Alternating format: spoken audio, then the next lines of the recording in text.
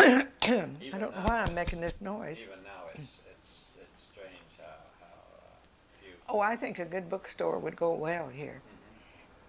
I think if this guy gets it going. I hope so. And Yeah, people I think are, and I think he ought to combine it with selling tapes, he probably will. audio and videotapes.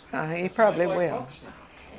People are using it. Oh, yeah. Actually, you can produce them cheaper than you can books. Yeah, I think they can from the advertisements that I get. Well, I had to quit buying books several years ago. Books are so expensive now. I wanted to read that silly book that Kitty Kelly wrote about Nancy Reagan, you know. I've had my name on the waiting list up here at the library for weeks, you know, just to get one like that. And I try to get, when I hear of a new one, you know, I go up to the library and put my name on the list. Because most any book now is $16.95, you know, and hey, you know, nobody but railroad workers, you know, they established the 8-hour day, years ago. But they were the only ones that had the 8-hour day. I worked 10 hours a day at Cherokee until the NRA. Then that's when we got the 8 hours. And $12.40 a week. What was it like to work prior to the NRA? Oh, a 10 hours standing on your feet at a winding machine was very hard work. And I worked on the night shift. And that was very hard work. But can you describe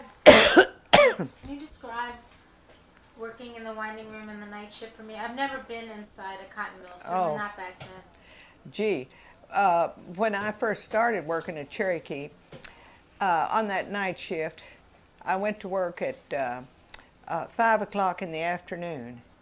And on days like this, when you went in that mill at 5 o'clock in the afternoon, it was so hot, you know, and all that lint flying around, and it was so hot in there. See, you couldn't open a window. You couldn't have a fan because it would blow the lint into your machine. So we had nothing, and you'd think you were just going to suffocate in there. It was terrible. I'm sure, or I'm not certain either. Wonder if they have air conditioning in the mills now. Do they? They certainly should have. Because, see, we had nothing. We just had that heat, and it was hot. And then those machines running, you know, that added to the heat. Those little spinning machines and all. How many frames did you run prior to the 8-hour day? I just had one machine. I ran thread. She was a winder. I was a winder. I ran thread from a cone onto a spool, and I had 12 spindles. And I stood there all night, you know. One would fill up and take it off and put another one on, you know, monotonous. You get so sleepy. You get so sleepy doing that.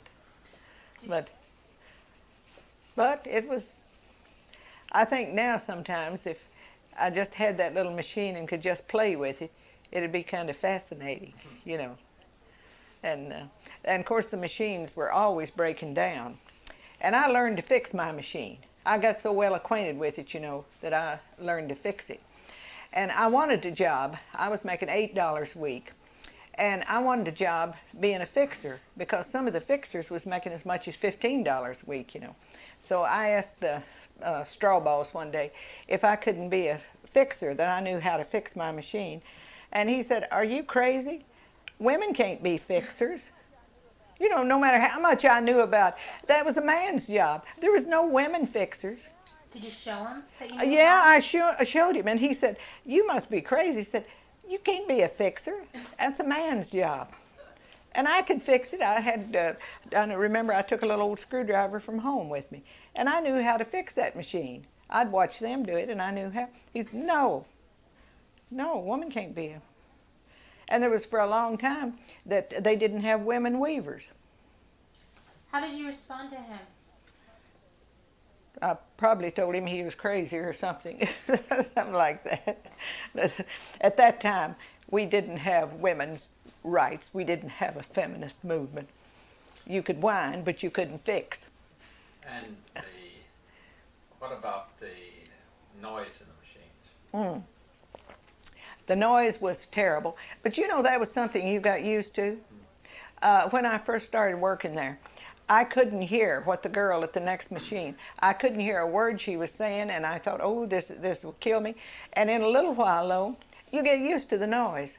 And we could talk across 2 or 3 machines, you know, just because we got used to it, that's all. What, I know this is going to sound funny. I've never asked anybody this, but standing there 11 hours or 8? Whoop. Uh-oh, workers left here. You know, they had to leave. They couldn't find jobs So here. many of you locked out And blacklisted workers left. here. Yeah. Where did they go? Most of them went back to North Carolina. You know, in Gastonia, North Carolina, I don't know whether it's the same now or not, but there used to be 58 mills in Gastonia. You know, it was just all around there. And the cotton mills then and these mills, they never checked any references. You know, if you went over there and told them I'm a winding machine operator, they hired you. And of course, at that time, you know, they got your name and address, and that's all. See, there was no workers' benefits, no nothing, no holidays or anything. So all they needed was your name to put on your little paycheck. Do you know any of those that moved to North Carolina that have been active in your union? No, they left here, and that's been so many years ago. I've lost all contact with them. And if there are any in Knoxville now, I don't know where they are. When we go through these files and we go through the names, is there any chance if you looked at names you might be able to say, well, that one went to North Carolina? The reason I'm asking is because I'm going to be spending time in Gastonia and Belmont and Mount Holly, which is where those 58 mills were. So then I could have a name that I could... I wish I could think of one that, because they did leave here, but they wouldn't be working now because I was one of the younger ones at Cherokee, see. They were all older people. Why was They're that? probably all dead. Well, Well, I'm 80 now, and Lucille, I hope I have the same glow you have when I'm 80 years old. isn't that amazing? 80 is, that's my public name. I'll be 83 in September. Are you just going to stay 80? I'm going to stay 80. You know, like people used to stay 29, I'm going to stay 80. But I'll be 83 in September. 83. What's your secret, lady? Getting shingles, I guess. Like Mrs. Rodell. Yeah. Getting shingles. How did that help you stay old? Oh, I just said that You're for a just joke. joking. Oh, That is that what is she said? that is a joke. But that is the only ailment that I've had. I got shingles, but that's bad enough. That's bad enough. It sure is. Yeah. I got that, still have it, but I got that 2 years ago. And I was wanting to go to Miami to a convention, so I wanted to get well. And I should have listened to the first doctor I went to. He said, you've got shingles and there's not a thing in the world you can do about it. And I should have stopped right there, but I wanted more. I was in such pain, and I wanted to get well to go to the Miami convention, so I went to another doctor. Was that the Act 2 convention in Miami? No, it's Senior Citizens Convention. That's the ones I go to now. I'm with the National Council of Senior Citizens. Are you acquainted with them? Are you? Remember. Oh, are you? Good, good. Welcome. Glad to have you. But I wanted to go to that convention, so I went to another doctor, and he sent me to another doctor. And they examined me all over. There's nothing, you know, all them EKGs and all that, whatever they have, and this, that, and the other. And they didn't come up with a thing in the world but shingles. God only knows how much that cost my insurance and Medicare. And I should have listened to the first doctor. You got shingles and there's nothing we can do about it. That sounds like my father saying, Get anywhere with mine. I don't get a bit of sympathy. You know, if you haven't got anything but shingles. you're not wearing a pacemaker. I know it, and you know, I'm glad that I don't. They have this saying going now, which certainly is the truth. You can't afford to be sick. Now, I have a friend that lives in one of the high-rise apartments here. She showed me a little bottle of medicine that she paid $89 for. Did you know prescriptions go that high? Well, you know what we should do? The young people who aren't going to be able to ever afford insurance in the future, if it goes on like this, and the old people, the older people, who really know where it's at and are living with these problems right now and living so frightened that if something, God forbid, happens to them, that they're in trouble and they lose it all, right? We should get together and form like this polar organization and go up and storm. We should have a national health care plan. And demand national health. There's no question about it at all. And I read just the other day where the AMA has admitted that we need a national health care plan, but I wouldn't trust them. I wouldn't want their plan. Because I can remember when they were fighting health insurance. Oh, I can too. I sure do. Socialistic. Oh, absolutely. Social Security, you know, and was. And I think we're going to get. I go to Washington 3 times a year for the National Council, and we talk about that all the time. And I think as many people as are talking about it now, that we're going to get. I don't know when. Maybe 3 or 4 years from now, but I think we'll get a national health care plan. We're the United States and South Africa, only industrialized. I was at the Act 2 convention last year. Talking about picket lines, Lucille. Well, what was we talking about last? When we read something about what happened at your mill, but what I don't know is what motivated you to get involved with organization. Where did you get the impulse to do that? I think I was, at the time I was working at, I don't know where I get my good health now. At the time I was working at Cherokee there, I wasn't in very good health. Of course I was just very young then, in my teens. And I was so mad at those long hours and that little pay that I think I would have been sold on anything there. Where they accused me of being a communist, I think if a communist had come along and said, well, look, we can get you better hours, wages, and working conditions, that's all we were working for. You know, we didn't know anything about any holidays or health insurance or any of the benefits that would go with it. And I think that was it. I was just plain mad. But did you have, your father was a farmer and a grocerman. Small grocerman? Right. Was any tradition of no. Political activism in your background? Oh, my father was a real politician. He was a justice of peace up in Sevier County for 35 years. Married more couples than anybody because he would do it free. He was a politician. But, well, see, nobody around here, particularly, I'm sure they did in other cities, but there were no unions here. We didn't know anything about unionism. And the only people that were organized here were the railroad workers, and not very much was ever said about that. Of course, they had a strike in 1921, but there wasn't much said about it. And the carpenters claim that they have always had a union here, and the typographical union. But other than that, there weren't any unions until we got the NRA, which said workers shall have the right to organize without coercion or intimidation. But it seems to me so strange that a young woman like this should latch on to a political idea. Usually her father or her uncle or right. somebody has an influence. No, there was none. My father and, of course, my mother, just a country girl, 3rd grade education. And no, they didn't know anything about even community organization or anything like that. You did read books or publications or anything? Oh, yes. Oh, yeah. I did. As soon as we moved to Knoxville, I found out where the library was. What did you read? Whatever I could find. And after this organizer came here, I could find very little material in the libraries concerning the labor movement. Very little. Sure. And they said at that time, of course I wasn't in school, I had to drop out of school, that the school books were slanted. You know, there was nothing in the school books at all about unionism. And the only time that I guess the first inkling I ever got of anybody doing anything was long before the strike, because I was working at the Appalachian Mill there.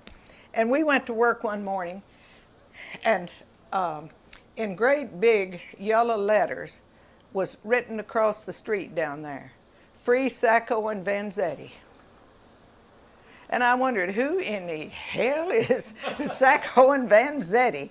And what is that all about? I couldn't find anybody that knew. Nobody seemed to know who it was, or why it was there, or anything. We all went around and looked at it, you know, and they called Vanzetti all kinds of things. How do you spell that? And what is his name? And wonder who he is. And, you know, it was some time later that I found out who Sacco and Vanzetti were. And then we don't know. It was on a banner? No, it was on the street, written right across the street. Of course, there wasn't much traffic in front of the mill at night, and it was graffiti, but it was on the street in big yellow letters, "Free Sacco and Vanzetti." And we never did find out who did it, and everybody was asking in the mail, you know, like they'd ask me, "Did you ever know those guys?" And I said, "No, I don't know them. Did you?" And no, I don't know anybody named Vanzetti. And they said they looked in the telephone directory and there wasn't anybody in there by that name. And nobody knew who they were, you know. And I found out then, I think I got a book from the libraries. I don't know where I got it, but I found out who they were. And then it wasn't much later than that they were talking about freeing Tom Mooney. You remember? Yeah, remember that one. Yeah. Tom Mooney was in the Atlanta jail at that time, yeah. Who was Tom Mooney?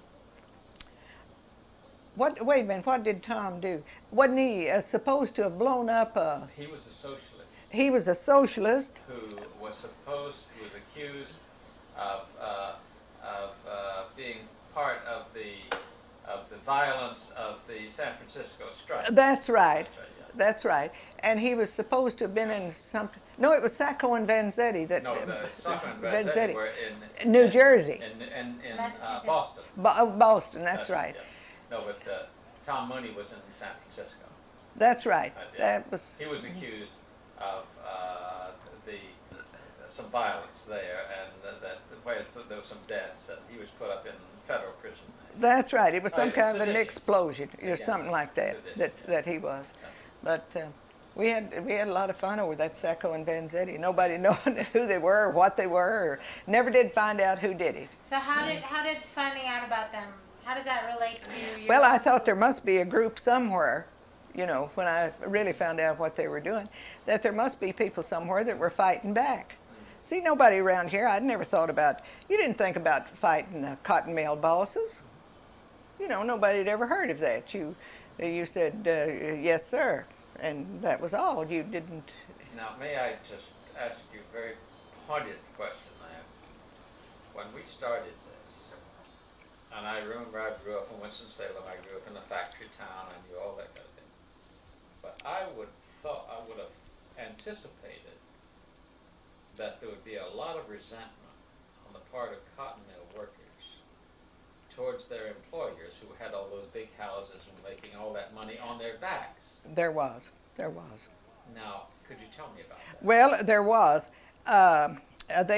There wasn't a whole lot said about it, but it was there because our what was his name? Our Cherokee. I'm losing my thought. Heinsohn. The Heinsohn was there, you know, and they'd say things like in there, well, but your old Heinsohn wouldn't stand in here on his feet all day like we do, you know, and things like that. And they yeah, did say that. they did say that, yeah. And what happened when Hanson would walk by? They'd made anonymous telephone calls to his home. I know they did that because I did it. And you know, all kinds of things like that. What did you say when he picked up? They do little things like, I remember one time there was a picture came out in the paper here, a very vivid picture of a baby that had starved to death, and they sent that picture to Heinsohn, you know, and said, why didn't you got plenty of money, why didn't you buy the baby something to eat? You know, and things like that. Yeah, there was definitely that resentment. That's interesting. And see, the people now, West Knoxville has always been our elite neighborhood. That's where Cherokee Boulevard is, and that's where the elite live. And the workers there at Cherokee would say to each other, "Oh, stop acting like you lived in West Knoxville," you know. And there was definitely a line drawn. Those people did not associate with the cotton mill workers. Now, we were ostracized that far that we weren't. And I heard that the churches were discriminating too. I didn't go to church enough at that time to know much about it. But of course all the preachers, the little hack preachers around here, they were all against the union, you know. They fought us. That was one of the worst things we had to fight during the strike. Could you tell us a little more? Was about the preachers. We met on Saturday. Of course we had to, he was working all week. We'd meet on Saturday and we would talk unionism to them and tell them why they should join, you know, and why we were a union, and tell them all the benefits that they would receive through belonging to the union. The doggone preachers would tear it down on Sunday, and we had that all the time. And I always thought that that was a very bad thing that they would do, because this is the Bible Belt through here, you know. And those people were not taking any chance on going to hell for joining a union.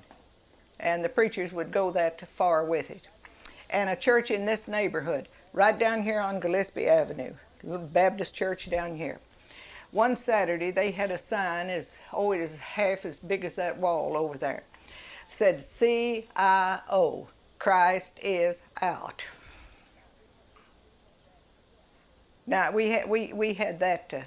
But and so that was a little later. But you yeah. had that same. Oh, we had that, absolutely, absolutely, and it didn't go away for a long, long time. I don't know whether the preachers in these churches are still doing that now. Do you know where it came from? I think we always thought, and somehow we had some proof of it. I've forgotten exactly where we got it. These mill owners were paying the preachers to do that, because all of the preachers were against it. Now, we know, with one exception, yeah. And I think that is interesting. The marble workers here, and you know that's real hard work. That's even harder than working in a mill. And the marble workers had all these itinerant preachers, you know, preaching up on Market Square and all that stuff. They were not against us. They were, because they were our members, but they were still preachers. And I know I told Miles a story about them one time. I thought some things about them were good. For one thing, you got those preachers, they wanted to express themselves, and they would get them a little congregation, so they made good talkers in the union, and I liked them for that. And I was listening one day to a meeting that they had over at the Labor Temple, and they would, no matter how much they would fight in their meeting, they called each other brother all the time. And when they adjourned, they all joined hands and sang, "Blessed be the tie that binds." No matter, so I asked one of them one day, I said, they'd refer to each other, it's preacher so-and-so, and it's preacher so-and-so. And I asked them one day, I said, "Are all these guys in here preachers?" And this one said, "No, I'll tell you what." He said, "Some of us is preachers, and some of us is false prophets." But they weren't against us. They had them a congregation in their local union, and so they were with us. But the other churches, the organized churches, these were just itinerant preachers meeting around in different stores. I would tell you Leader that we had at Cherokee was Preacher Camel. We had a lot of preachers in our midst there too. And I didn't realize at the time, I thought, well, these preachers are good, but I didn't realize at the time what was motivating them. They wanted an audience, and they could get it in their local union. And they had somebody to talk to. And they were good in negotiating contracts and all because they wanted to talk. Yeah. And the union was a good vehicle for them to express themselves. Well, now, when you got on the picket line, what did you do?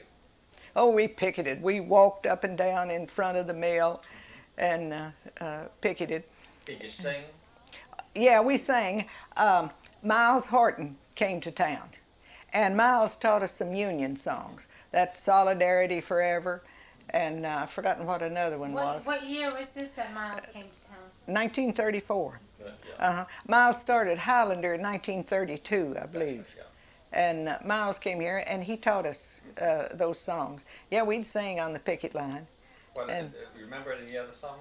we had that one. Oh, and one that, did you ever know Claire Killen at TVA?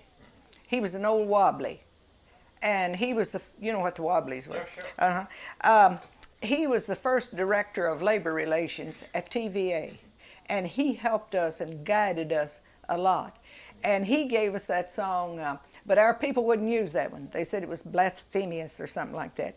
That one about you'll eat pie in the sky when yes. you die. How does that go? Let's see.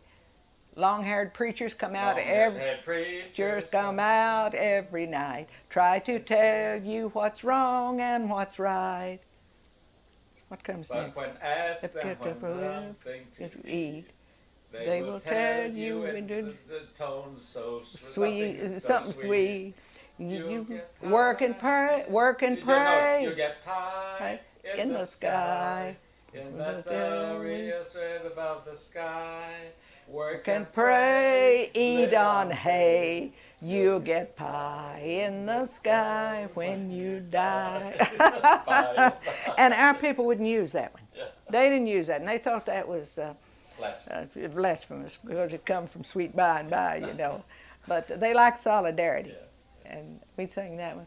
And then we had another one that some guy in Tennessee, I don't know whether that's in any of my old scrapbooks or not, some guy in Tennessee made that one. What was that one? It was real good. Roosevelt says stand up. Let's see, Roosevelt's. Oh yes, it's in your. Is it? Roosevelt said stand up. You've got the words, but not the You got. let me get the words, and maybe you'll sing it. Oh Lord! Oh, I can't sing. For goodness sakes, no. Roosevelt says, stand up, boys, and you've been in prison for many long years. Oh, I know that tune. Yeah. Well, Top of Old Smoky? Was it the tune of? I don't know what it was to because I can't sing, but that was Roosevelt says, stand up, boys, and dry up your tears. You've been in distress for many long years. And what's the rest of it? I've got it here. Roosevelt says, stand up. No, that's not Old Smoky.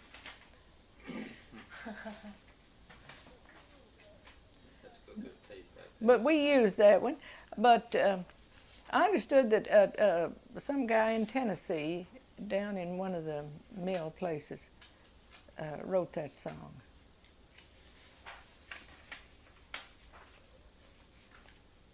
But you didn't have Zelphia yet. Zelphie, she came in a little bit later, I think. I don't know whether Miles and Zelphia were even married. No, I think they got married in 34. Yeah, I think they did too. She came from Arkansas. Yeah, that's it. Chisler's Sorrow. Roosevelt said, stand up, boys, and dry your tears. You've been in distress now for 4 long years. J.H. Phillips, Harriman, Tennessee, wrote that. Yeah, that's good. How did it go? I don't know. I really don't remember the tunes that. Try. They counted on Franklin to give us a break. Our jobs and our money was all at stake. Well, I hate to... No, I can't sing, but that's a good song. Now, there's some issue. Oh, I know. That came out of the Harriman hosiery strike. Yeah. Now, there's an issue that we need to get addressed. We know that in 32 with the 33 when the code came in, things changed radically. Absolutely. You went from 11 hours to 10 hours to 8 hours. Right. Your wages were nearly double. We went from $8 a week to $12.40 a week. How did it feel? Oh, it felt great. But you know, there was an objection to that around here among a lot of the mill owners and the big businessmen. With all that spare time on our hands, we's going to get in trouble. You know, what were we going to do? Oh, we even had a newspaper reporter. That's probably somewhere in those old scrapbooks. A newspaper reporter came out to some of our homes, and mine was one of them, to ask us what we were going to do with that spare time.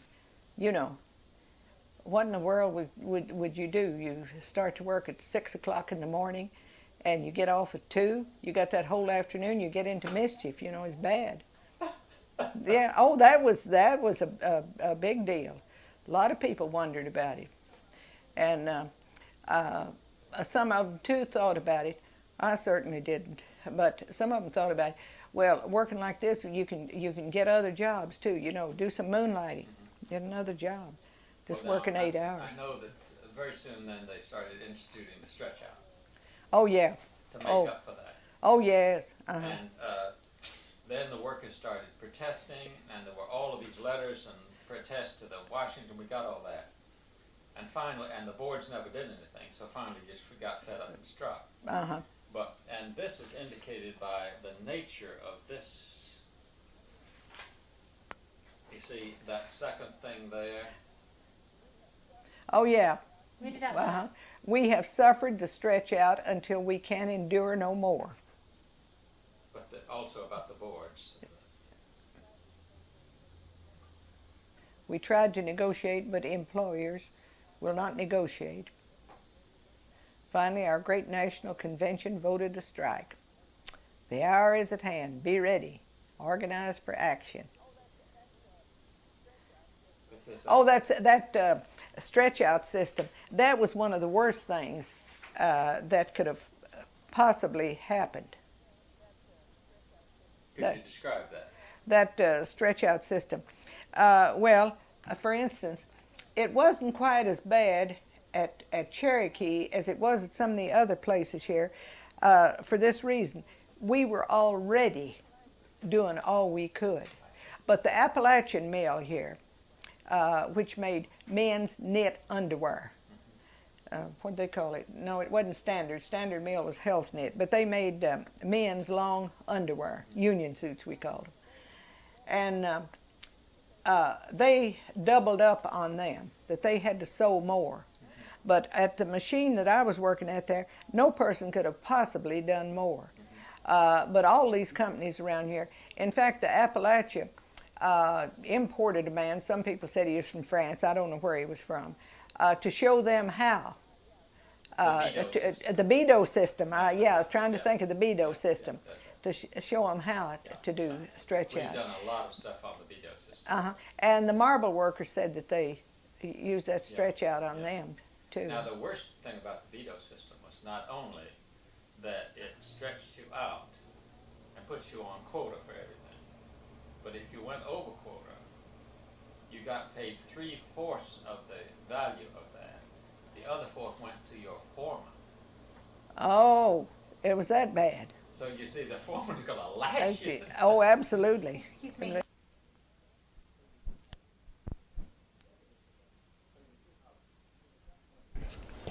So you see how, when we go to this women, whom we got pictures of, getting rounded up by the troops, they won't talk about it. They won't talk about it.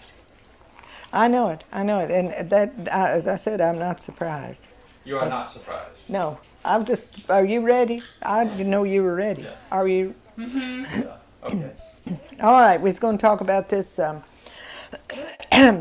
from this flyer to all textile workers official notice, where it says no more boards and no more juggling around, no more tricks and no more waiting, while government boards give us the runaround.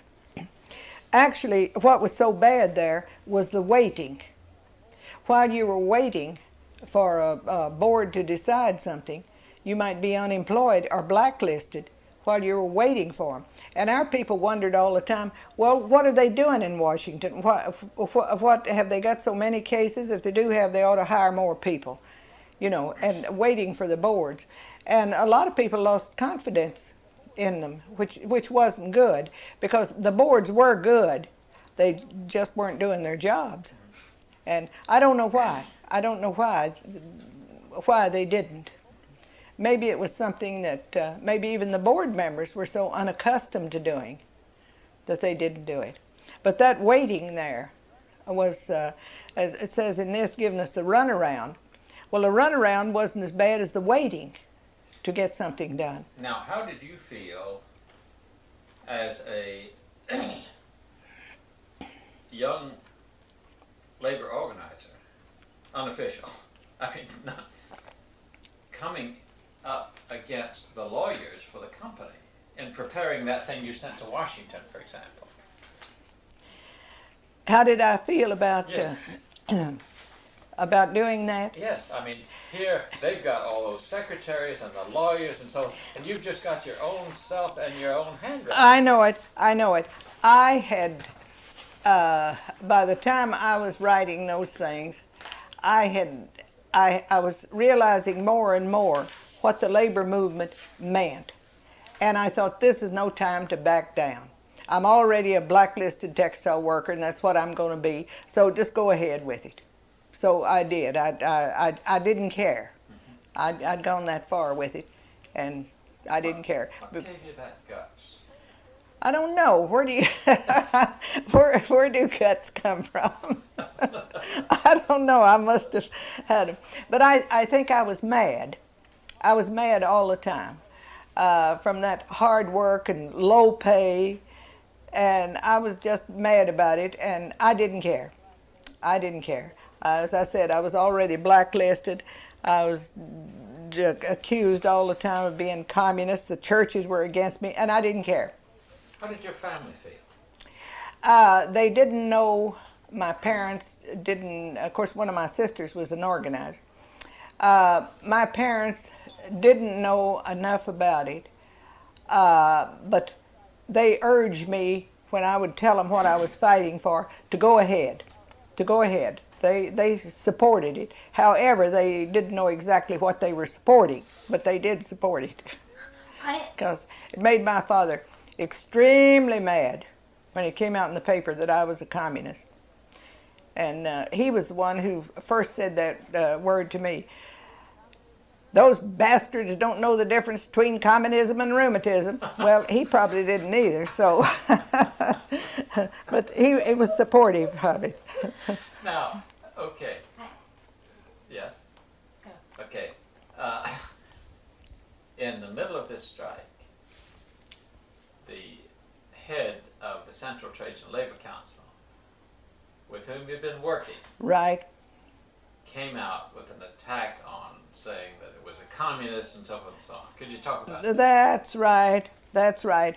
That was Stanley Rounds. He was an iron worker, and he was one who really didn't know the difference between communism and rheumatism.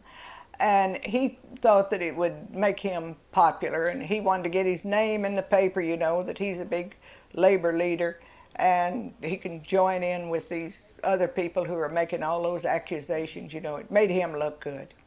That's very important for us to get out. Okay. Okay.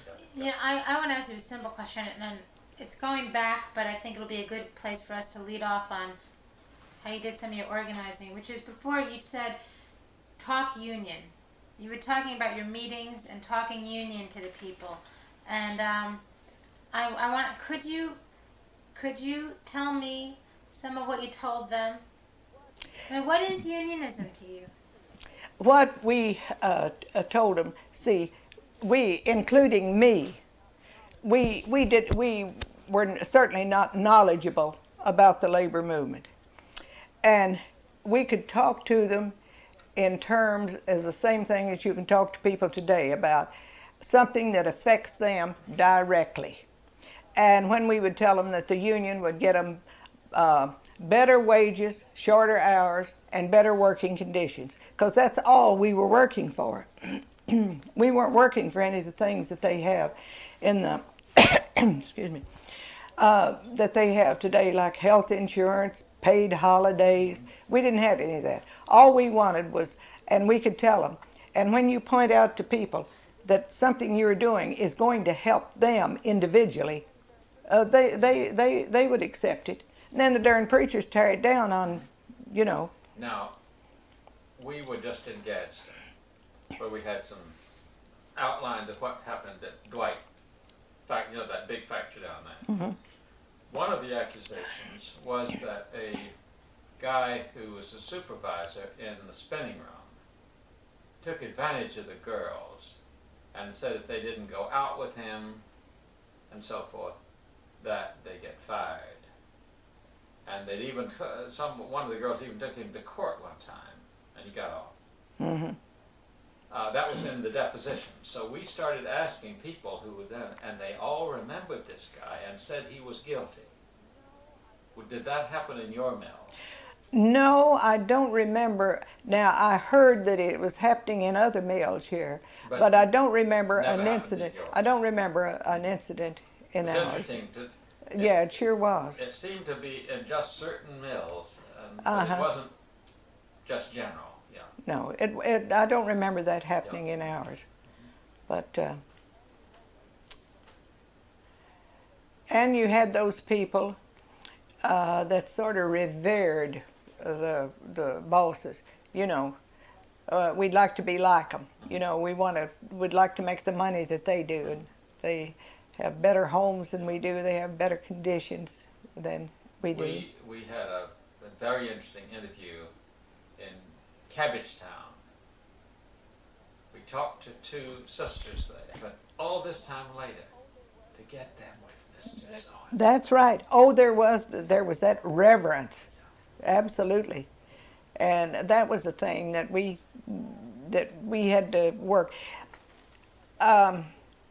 What was needed at that time, see, this is hindsight, what was needed so much was labor education, and we did not have it, and I don't think the labor movement today is doing enough of that, and they certainly didn't do it then. Now, you can imagine us there at the Cherokee, none of us, including me, we didn't know anything about the labor movement, and the national office called us out on strike. And we didn't know. We hadn't had time to educate the people, and they didn't know. They all wanted to be like the boss, you know. So. Did you ever know Gorman?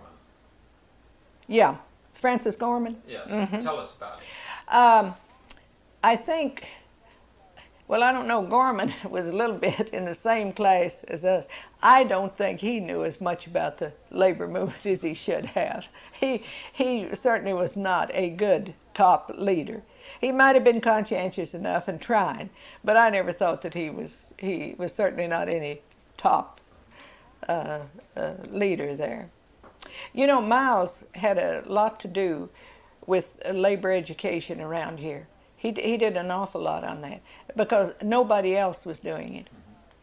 And any organizer, when they would come in, they never talked anything about the history of the labor movement or even why we were organizing. You know, just, well, we can get you better hours, wages, and working conditions, and that's all they talked about. Let's go back to Gorman. Why did you meet him? I met him in, he came here.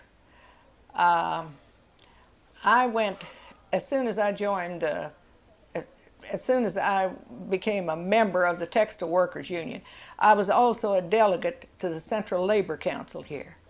There was 3 women in the council then. That was no place for women, so a lot of the men said. And I went to, I was elected as a delegate to go to a state labor convention in Memphis, and that's where I met Gorman. And I wasn't, he's a nice enough guy, but he was certainly no intellectual. Now, he was from England. Yeah. Mm-hmm. Did he speak with an accent? Slightly. Mm-hmm. Yes, he did. Because we've come across a letter to Roosevelt from one of the manufacturers saying, what right has this foreigner who is not a citizen, or we don't have proof that he's a citizen, what right is he to come over here and tell us? That's right. Yeah. And I just wondered if he Yeah. seemed like a foreigner. Well, he had that slight British accent, all right. But Did you ever hear him on the radio? no, I didn't. And maybe it's because I didn't have a radio. He used the radio. Did you ever hear Roosevelt on the radio? Oh yes, oh Tell us yes, about that. yes. His fireside chats. Oh yes, everybody would listen to Roosevelt, you know, and people around through this, you know, this part of East Tennessee. I mean, this part of Tennessee is Republican. Our congressman, you know, is a Republican here, but Roosevelt changed a lot of minds there, and we used to listen to his fireside chats, you know. How did you listen if you didn't have a radio? Some neighbor would have one. Somebody would have a radio, and when Roosevelt was coming on, we'd go to their house to listen to the radio. Did the workers talk about his speech the next day in the cotton mill? Yeah, they'd sometimes they'd get it pretty much misinterpreted, but they did talk about it. And they certainly felt that Roosevelt was their friend. Okay, now speaking of misinterpretation, all the way through these letters, thousands of letters written to Roosevelt, they are assuming that Roosevelt said that they should join a union. That is right. That is now, right. Roosevelt never said that. No, he didn't, but we said that he said it. Why? Because in that in the NRA, in that it said workers shall have the right to organize without coercion or intimidation. And we took it from that Roosevelt meant for us to organize. We interpreted it the way we wanted to, you know. Okay. And that's the way we did. That's a very important, but I think that's the nice way to put it. Okay. We made our own interpretation of it. Now, and this is my interpretation, when the strike was called off, Gorman called it off, He's calling it a great victory because you got one more guy on the board. It was no victory. And Roosevelt influenced him to call it off. Now, it was been assumed that Roosevelt thought he had some kind of agreement with the textile barons, whom he'd gotten to know in Warm Springs and all of that, you know, the Callaways and the Cohens, that they would not discriminate. And of course, immediately they started discrimination. Absolutely. What was your understanding at the time?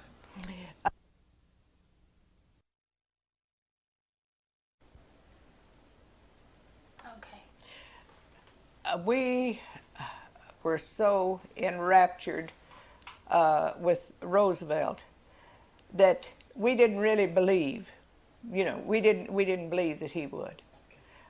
See, Roosevelt, we just thought he was the greatest guy because he'd given us the right to organize.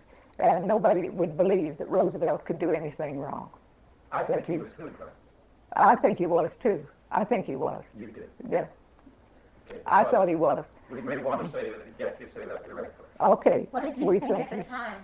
I thought at the time that he was hoodwinked because and it was a disappointment to feel that way about him because we had put so much faith in him, you know, and we still didn't believe that he was guilty, you know, that somebody had given him the wrong information. That's what, we didn't think Roosevelt was, you know, he wouldn't do anything like that. You know Joe Jacobs? Yeah, yeah, I met him. Well, he was one of the people who recorded. Oh, is that right? And he says that as a result of this, that Roosevelt backed the Wagner Act. It's an interesting idea. Yeah. He wouldn't have backed the Wagner Act except for. Now we do know that if the Wagner Act hadn't been passed in 1935, it would never have been passed. Wait, it was in the Wagner Act where we had that statement That's- that you could organize instead of, yeah, instead of, that's right. He didn't say that. That's right. That's right. That was in the Wagner Act. Now that you brought it up, I remember. Yeah, it's It was in the Wagner Act. Yeah. But he says that that's why the Wagner Act happened. Uh-huh. We all know who really looked at it, that we, thank God for 1935.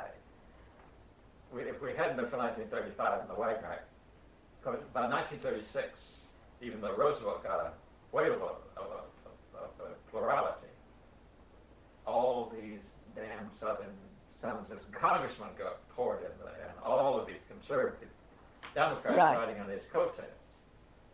It wouldn't have passed later. No, it wouldn't. Yeah. No, it wouldn't. They were thinking about themselves. That's right. Uh-oh. Okay. Mr. L.L. Keller, who was one of the delegates to the National Convention. Right. And he was the first socialist, and I didn't know anything about socialism. And Keller was very good. He knew what he was talking about, although he was just a mail hand. But he knew what he was talking about, and he was a socialist. He was a member of the Socialist Party. He told me, and I asked him who was that guy. He told me about Norman Thomas. He said he was always quoting Norman Thomas. I don't know how accurate it was, but he wanted to say something. He'd say, well, Norman Thomas said it, you know. And yeah, I remember Keller well. He died not too long ago. He was quite a guy. Oh, and let me tell you something else, too, that this is going back to what we were talking about. That during the strike, I said the churches were against us, and they were. These, just the general run of the churches around here, which are mostly Baptist, Presbyterian, Methodist, but it was the fundamentalists that were against us. But there was two church groups that never did fight us and helped us all the way through, and that was the Jewish church and the Catholics. They helped us.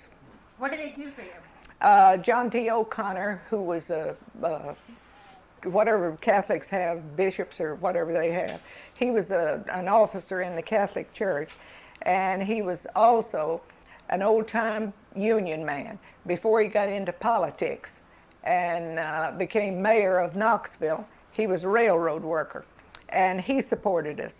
And Max Friedman, who is a Jewish leader here, he supported us all the way, even gave us money on the strike line. Did he come? Really? Uh-huh, he sure did. Talk about that. Yeah. Max Friedman owned a jewelry store here. And later, he was also a city councilman for some time. And he was really a leader in a lot of things here in Knoxville. And he and, there was I can't think of his name right off, but his Jewish tailor uptown, because we called him by his name, the tailor. And when we were trying to find a place to meet, we met in this tailor's shop, and Max Friedman arranged this for us. Would you do it between the time now and the time we recorded with you? Could you see if you could find out details of that so you could give us a name and so forth? Yeah, I sure will. Because that's something I think we want to show. One of the things we want to show is that the South wasn't just all that there were these little pockets of support. Now the sign, I can see the sign on his building now. Job, no, wasn't quite that. Job the tailor. No, that wasn't quite it. The tailor. And he let us meet. We'd want to meet downtown because that's where the people lived everywhere. I can't think of his name, but he had the tailor. At what point in the year of organizing was this happening? Was this in 1933 or? Yes, when we were organizing and trying to find a place to meet. And Max Friedman, he was, well, the whole town thought when he died it's one of the biggest funerals we'd ever had around here. How did you feel when they such an overwhelming vote against joining the national strike a week before it was going to be called? Oh, the people didn't want to strike? Yeah. Well, there was, the first thing was, we'll all lose our job, you know, and money was very hard to come by then.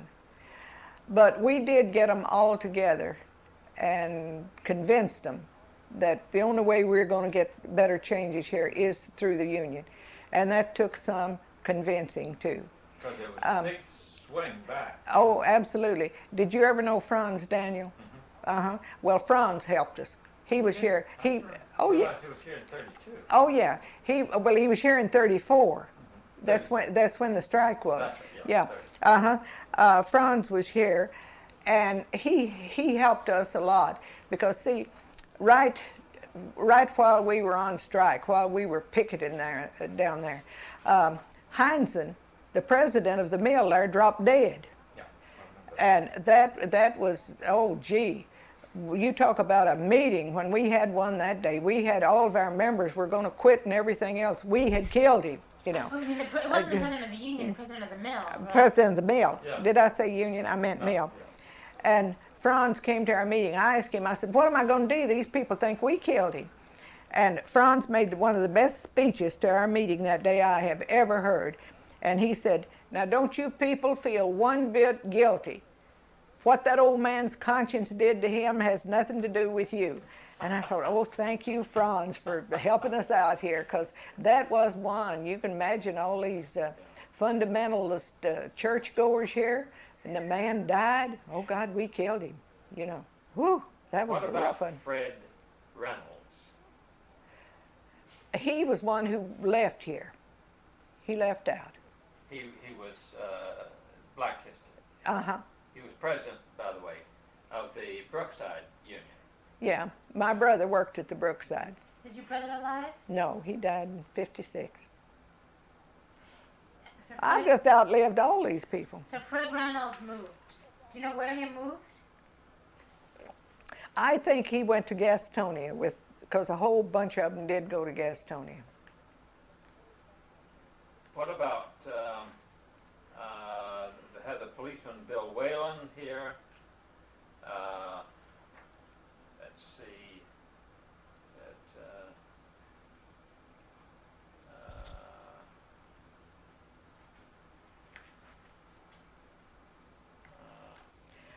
Cecil died too. Is that the one they call Foots? Foots Yeah. Weaver there? Yeah, Foots Weaver, Yeah, yeah. Foots. He's gone.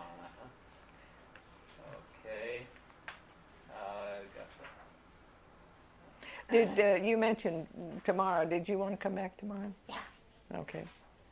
Okay, we've got all of these other things. We're looking for names of people. You Well- may want to, here's a headline which we're trying to change. See, Gorman seeks troop protection. What would that be? Let's see. There's no mention of Gorman in that story. Well, wonder why they I Judge don't and know. Jones Cherokee Yeah, Strike. must be Gorman's. been another story in the same thing. But did you ever have troops here? No, They didn't we didn't get those. Okay. What about the local police? Strangely enough, we didn't have any trouble with the police. I don't know why. I never have known why we didn't have, but we didn't have any trouble with the police. They were very cautious, you know. If any little scuffling was going on or anything like this, they didn't see it. But how did you feel when that injunction came out? I didn't know what to do about it. I didn't know how an injunction was going to work. And I know it scared a lot of our people. I mean, You know. I've never seen an injunction quite so profound. Oh, I know it. I know it. That was a real injunction. And that set us back, too, because that scared people. Scared them very much. No, the injunction wasn't during the strike. It was. No, it was right in the middle. Right in the middle. Right in the middle. They stopped us from picketing. Yeah, on September the 12th. Right. Could you there was a meeting that you had to discuss the injunction, wasn't it? To explain to people what to do? We held that meeting, and it was poorly attended because a lot of people thought that if they went to the meeting, that they would be accused of violating the injunction. Now, did you have spies from the company in your outfit? We thought we had one, and we got rid of him.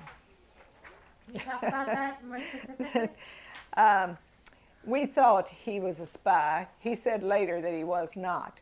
But we thought he was because the company was getting some information.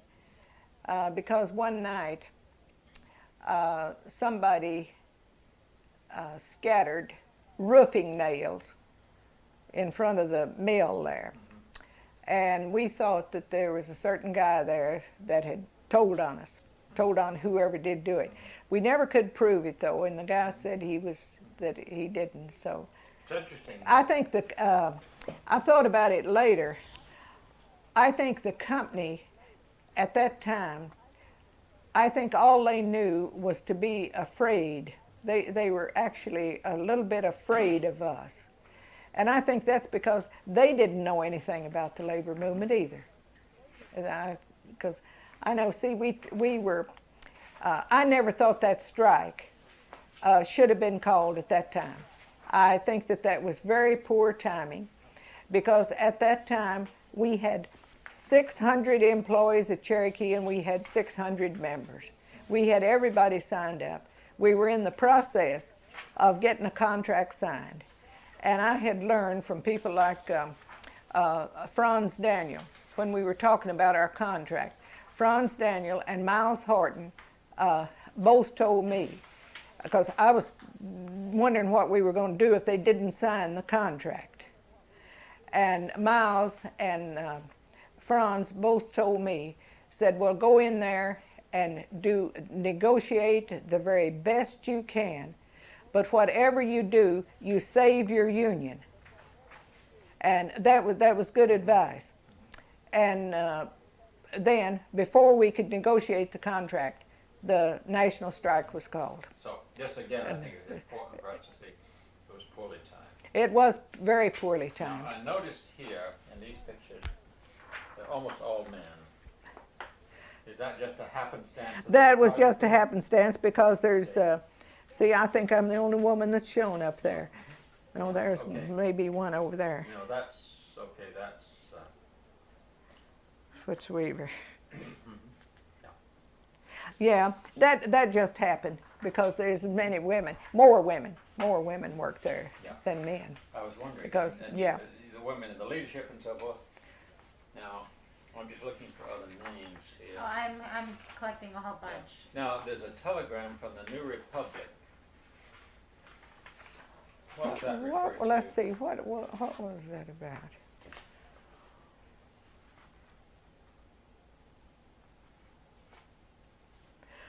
Oh, I wrote a letter to the New Republic. Wonder what I said. Desire publish your Mangold letter. Yeah, I wrote a letter to the New Republic, and it was published. And I told them go ahead and sign my name. I was at that point then I didn't care any. Now, here's another thing.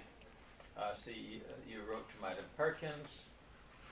The interview for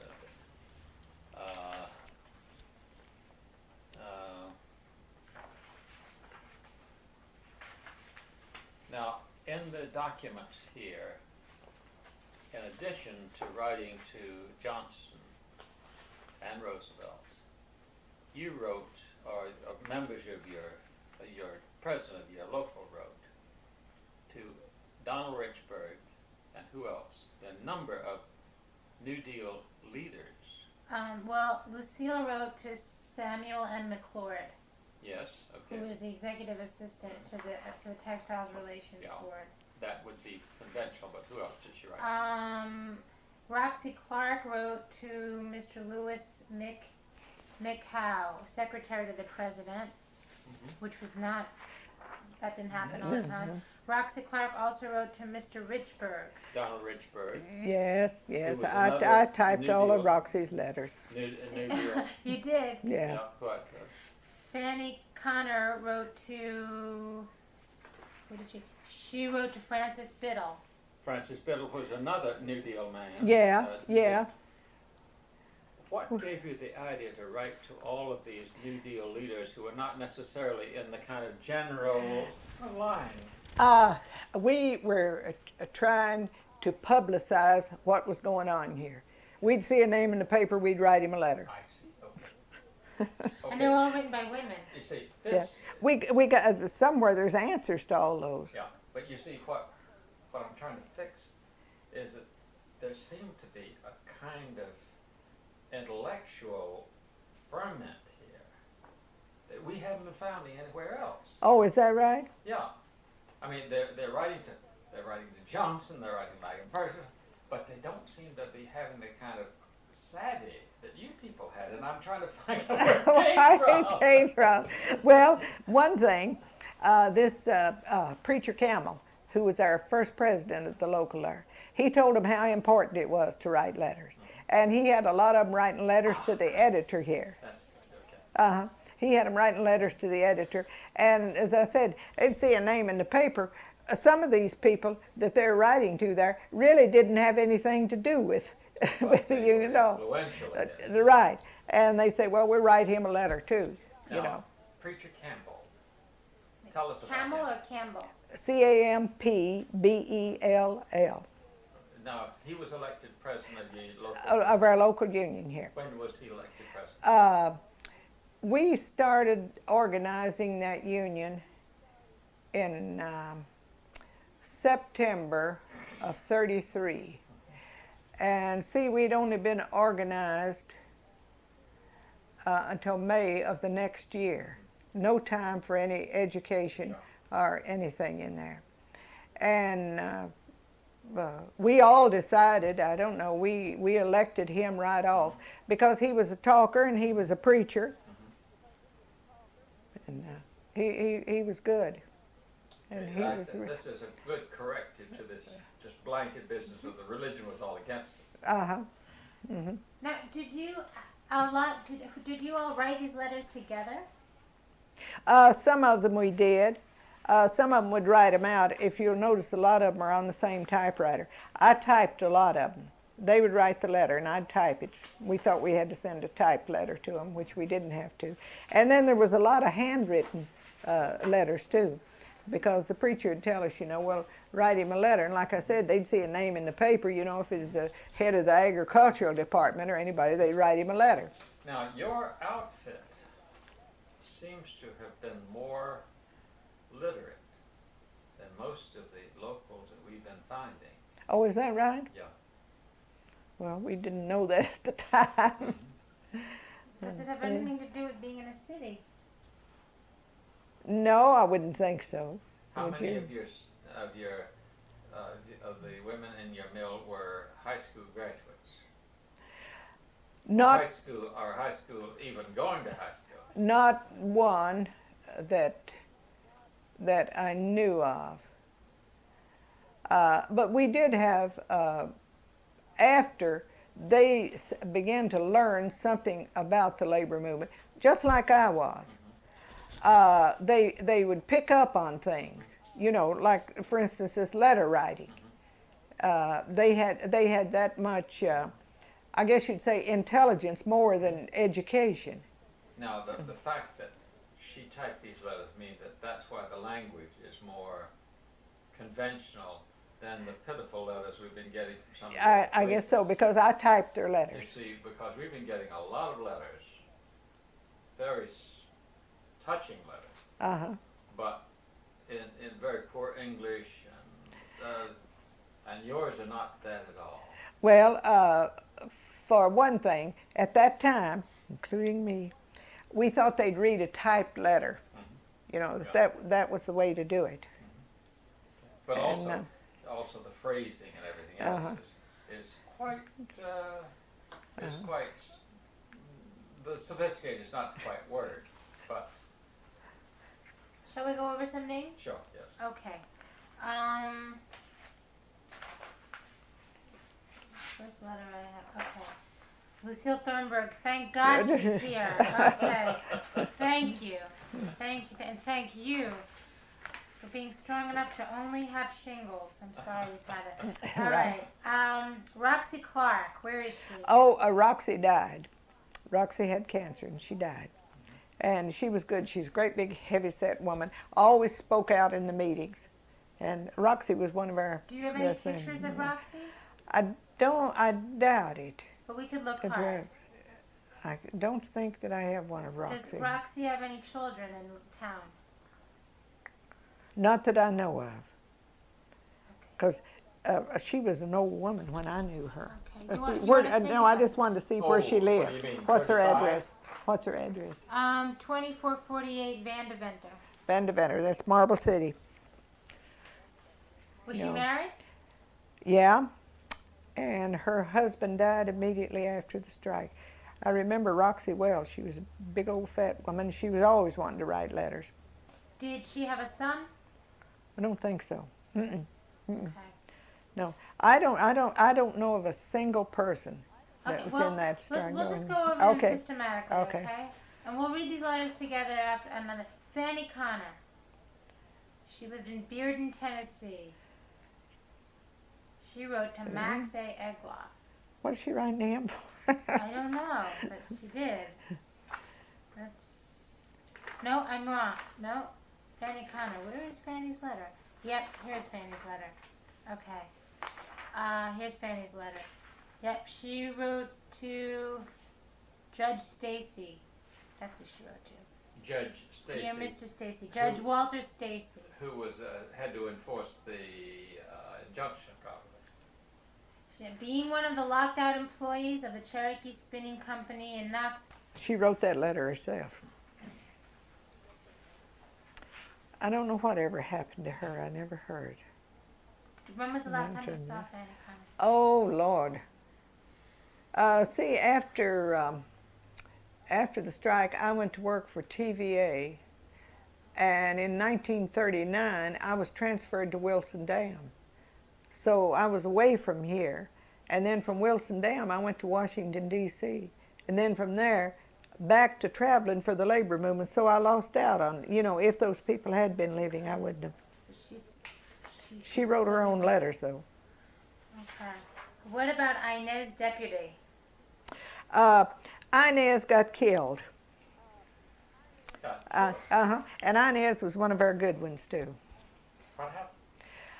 In an automobile accident. Do you have a picture of Inez? No, I don't think I have a picture of any of those people. We should have had pictures taken of our group at that time, but we didn't think about that. Do you think the newspaper took pictures of people? I doubt it of individuals like that. Yeah. Okay. Did she was a miss here. Did she ever get married or anything like that? Not that I know of. And is that a handwritten one? She wrote it by handwritten, yeah. Uh-huh. Well, she wrote her own letters. Addie Hurt, Mrs. Addie Hurt. Don't remember Addie. Addie. Who's Addie? Where'd she live? She lived at 2606 Division Street. That's Marble City, too. Marble City. Okay, so I could try and look into her, right? Yeah, I don't know what. Don't discourage me now. No, I won't. I won't. Roxy, this woman has come up with so many. Roxy Clark wrote another letter. Okay, now, get this, okay? I have a lot of names here. Might be more easy for you. All right, let me I look at those. refuse to believe that all these people are dead. Well, they're probably not. Okay. But remember now, I was one of the younger ones.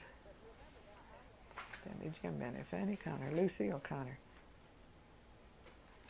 That Catherine Coop there. Yeah. Her husband. I know he's dead, and I don't know whether she is or not. But they were both very good. He was a good organizer. And the Cups and Ross. Where'd you get this list? That's Washington, D.C. Good. And here's one over here, this J.H. Linenback. He was an awfully good union member. Jim Clayton, Bessie Davis, Hazel Dockery. I don't know a single one of these that's still living.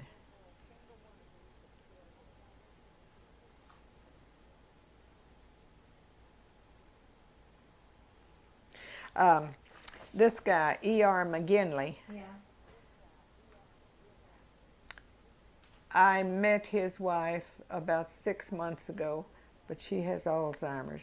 She said he died just about 3 years ago.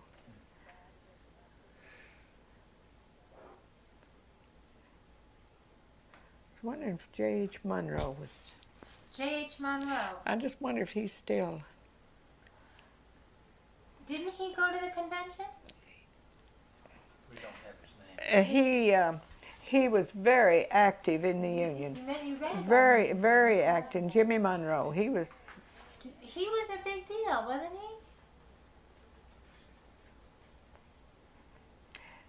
he? Yeah. He. Listen, wait. We have it. It's written in here that at one of the meetings that you had when the delegates came back from the convention and they explained why they wanted to go, why they voted to go on strike, and everybody decided no, we don't want to go on strike, yeah. and they decided to take and have an election at that point. Wasn't he one of the presenters? Yes, he was. He sure was. So he was the one who went to Jimmy the convention. Monroe. You think he's alive? No, Oh. no, I know he is not, because I kept up with him. I knew him. Okay. And this Zola Obal, she died not long ago. Thelma Monroe was Jimmy Monroe's wife. Well, a lot of these I'd forgotten all about.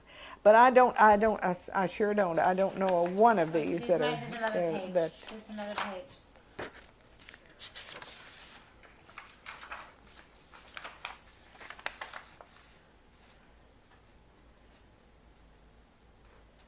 Ralph Goodwin he was an awfully good Union member too. Was. Robert Thompson died in a nursing home about 2 years ago. I guess, Lucille, we see you and you're just in such great health and you look so wonderful and you're so vibrant when you think everybody's like you. Yeah, I don't know why all these people wanted to die, do you? So was James Monroe was one of those that did go to that convention? Oh, I said a while ago that Hansen was the president that died. It was not. It was Mebane, M-E-B-A-N-E, Mebane. It was Hansen is his son is the president of Cherokee now. So the one that died was Mebane, H.B. Mebane. I think I've got it. Okay, I hope you have, because that would be wrong. H.B. Mebane, that's right. Yeah, H.B. Mebane. he's the one. Cherokee Mills dies of a heart attack. That's right. That's right. And I think I called him. Found dead at home. I think I said Hansen a while ago, Yeah. because Hansen is the people that runs it now. Yeah. Do you realize, you know who wrote this?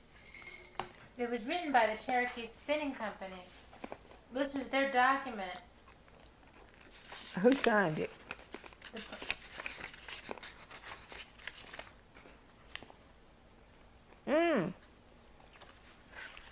E.J. McMillan, one of the richest men in Knoxville. He died not terribly long ago, and he was also owned the Standard Knitting Mill. We didn't know that at the time. Very wealthy, extremely wealthy. So they put this list together. They wrote a narrative of what they said happened during that whole period of time, and then Why they blacklisted people? Oh, is that right? and these are all the people that were blacklisted. They admit it. I mean, they proclaim it. Mm-hmm. They didn't care for blacklisting us. So that we've got the documents, you see. And we're just trying to find other people. And But, somehow we've been in a number of places we've been able to find people. you have been able to Oh, find yes. Good. We've been able to find particularly families that were evicted, and we were able to say, well, you were evicted, here's your name, so then they're willing to come out. Mm-hmm. Mm-hmm. What about that other mill, Brookside Mill? Do you think that we'd be able to find, if I got documentation on Brookside Mill, do you know people offhand from there? Not right off. My brother at one time worked at the Brookside. I was trying to think who the business agent was over there. I can't think of any of those. I never worked at Brookside, so I didn't know any of the people in there. But you know, the mills had their class too. Cherokee was supposed to be more of a high-class mill than Brookside. Huh. Why was that? Well, they said people couldn't get a job anywhere else, went to the Brookside, you know, and get fired from one. And you know, before the union, I was fired from I worked at the Appalachian Mill for a while. Of course, all this before the union days. I worked at the Appalachian for a while. They fired me. A week later, they hired me back. They didn't care. I mean, they didn't, you know, you gave no references or anything. All they wanted was your name and address. That's all you had to give them, you know. That's all. That's all. They didn't care anything about any of the rest of it. So people would go, and they always said the people that couldn't work anywhere else went to the Brookside. Well, it's interesting that Eula was saying that she worked at a hobo mill. Oh, is that right? That's right. Yeah. Is this the letter that you wrote? I think it is.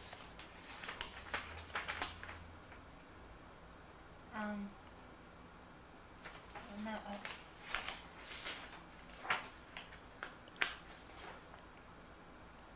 well, no, is it Elizabeth Rutherford? Do you remember her? I don't remember her at all. She wrote in 1935. Why don't you read it? Yeah, let's see that. You can read it out loud even. Was she writing to the president of? The United States.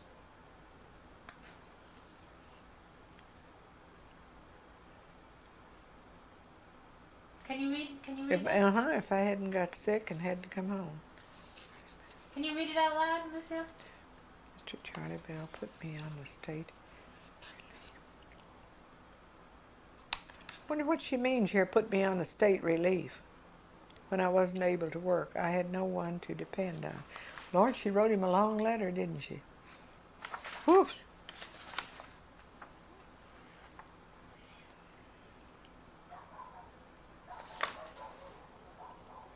Who'd she send this to? Roosevelt, I suppose.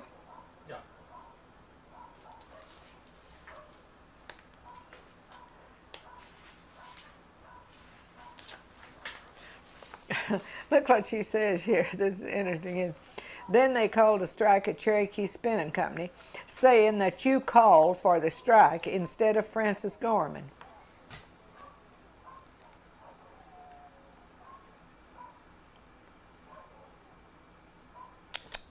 Interesting. You never did finish your beer, girl. Yours. I'm not good that way. You need another one? No, thank you. What time do you have to get up in the morning? You know, Oh, we've I got get a up call about that place 6:30. too. We got a place to We stay. do, George. I told him we'd be there after 10. Okay, right. Where'd you call? Stays in East, like you said? Yeah. You know how to get there? No? Very simple. Well, only afterwards. Oh, we didn't need him before the strike. It was What only was his in name? regards to the I'm trying injunction. to. I can't think of his name. I remember he and his wife worked in the office with him, and we had to have some papers notarized, and she did it. I'll think in a minute. What was his name? Now, what about all the minutes to your meetings and all that kind of documentation? I mean, you met for a whole year. What happened to all that stuff? I don't know. I really don't know what happened to all of it. But we did have, of course, we had the minutes read every meeting. Now, where did you get the training to hold those meetings? I didn't have any. I didn't have anything. But Miles Horton gave me Robert's Rules of Order. Uh-huh. And you had that, he gave it to you, what, at 33 or 34? 34 when we were, no, I think he went to one of our meetings and saw how poorly it was handled. And he gave me Robert's Rules of Order and told me to read it, and I did. That's good. So, What happened to do you feel like something really changed for you personally once you started to become active in the union? yeah, I guess I did, because I had the feeling when we were working those long hours that something should be done, that there's something that wasn't right.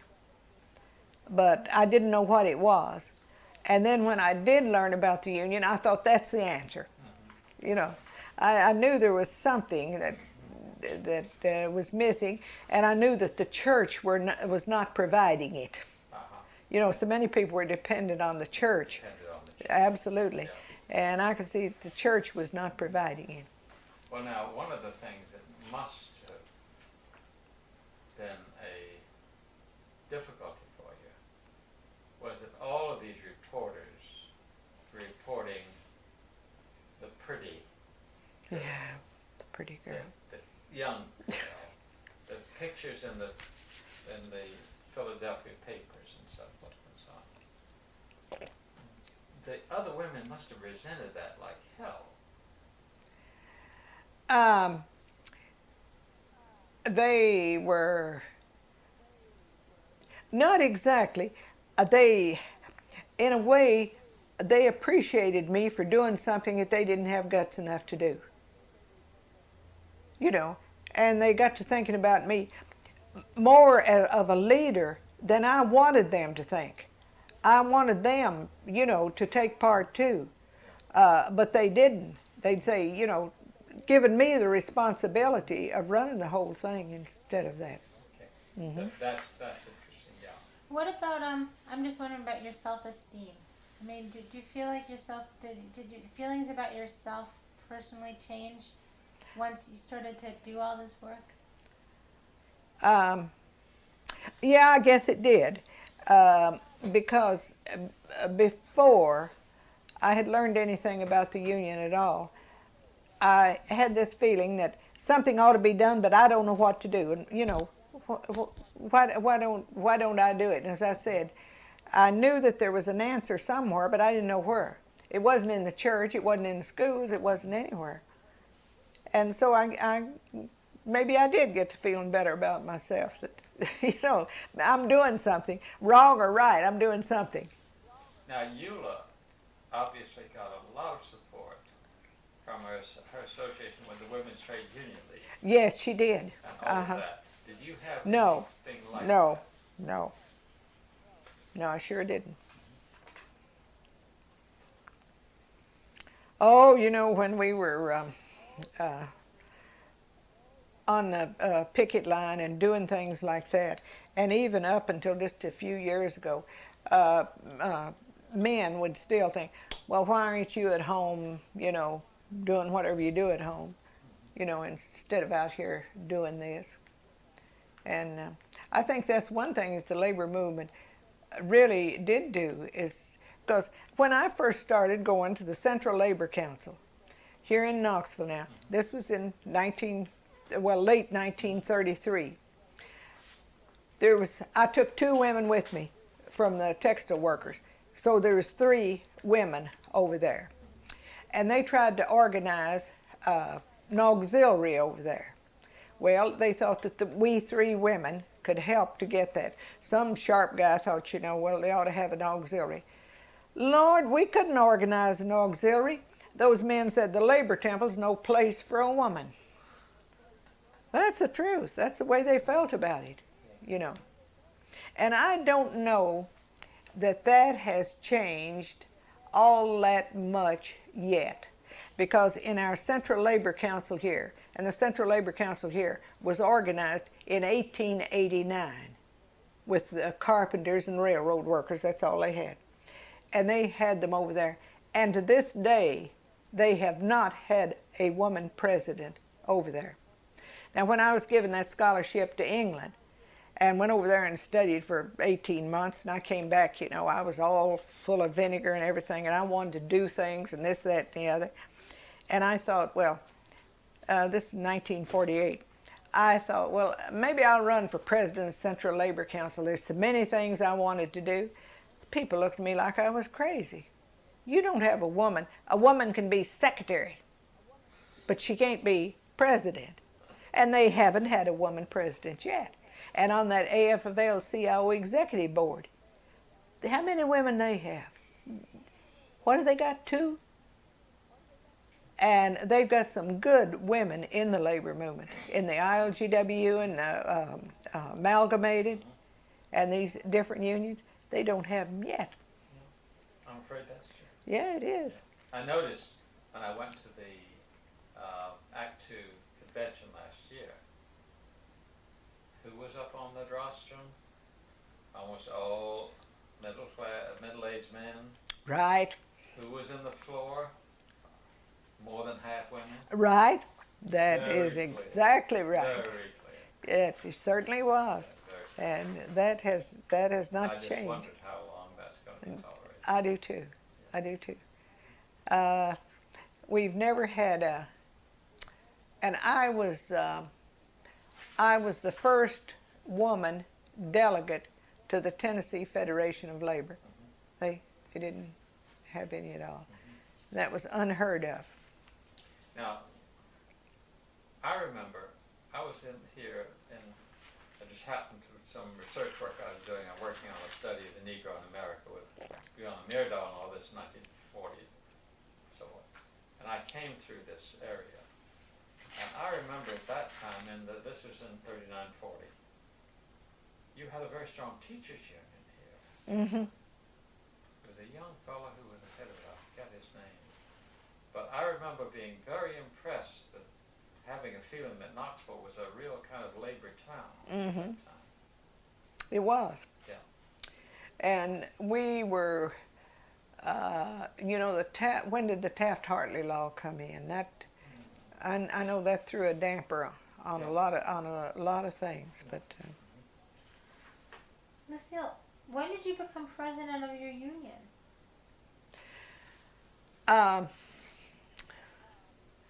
Preacher Camel was the first president.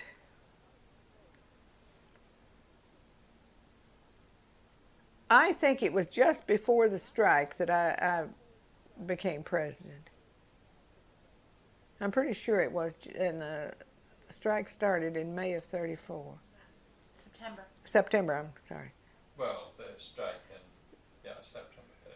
Yeah. So Right after that. I think I became president then. I wish we had the old minutes from then. Well, actually, we might be able to put it together some in the... Now, this is a jump, but you did a wonderful story about Labor Day in 1936, and then that fellow wrote the... Oh, yeah. Yeah. Uh-huh. You mentioned that there was some film taken. Do you have any idea where we might find that film? TVA took that film. And Claire Killen's granddaughter was down here, and she went up to TVA to try to find that film. And she couldn't find it. For some reason, I don't know what happened to it over those years, but they sure did. They took a film, you know. And TV had it. Uh-huh. TV had it. Did they have an TVA archive had or that. something? I don't know. I'm sure TV has documented. And she... You haven't seen it since. No, I haven't. Labor on Parade. Uh-huh. Did they show it in the movie theater here when they said they would? No. No, they never showed it. But that was some parade. Must have been. See, we had the aluminum workers over at Maryville, Tennessee, which is 16 miles from here. And we dragged the parade out there. Did you have a big parade in 1934? No. No. I don't think we even had a parade. I think this 1936 one I was, see. Did on you have support from these other unions during the strike in '34, like the What- aluminum workers? what few unions were around were pretty supportive. But there were such few, see. They hadn't started all this big organizing drive yet. We didn't have, we had amalgamated, because they had Leibowitz Shirt Factory. Little shirt factory up there. That's where my sister worked. And I don't know whether Eula came in as an organizer, I guess, but my sister worked at the Leibowitz Shirt Factory. Is that a picture of you and your sister in the front hall when I walk in? No, that's the picture of my two oldest sisters. Do you have pictures other than what we see in the news in the scrapbook? Are there pictures of you? Probably somewhere. We gotta go. Okay, tell me. Miles Horton came to Knoxville during our strike. That was when I first met. This was 1934, but I think Highlander started down at Mont Eagle in 1932. So Miles came up here, and he wanted some of us to come down to Highlander, down to Mont Eagle, to a workshop down there, you know. So we got a couple of these. I got a couple of men from around here and two women. We all went down to Highlander for the workshop. And when we came back, somebody asked one of these men here, said, I hear that they got niggers and whites down there all mixing up together. And said, I hear that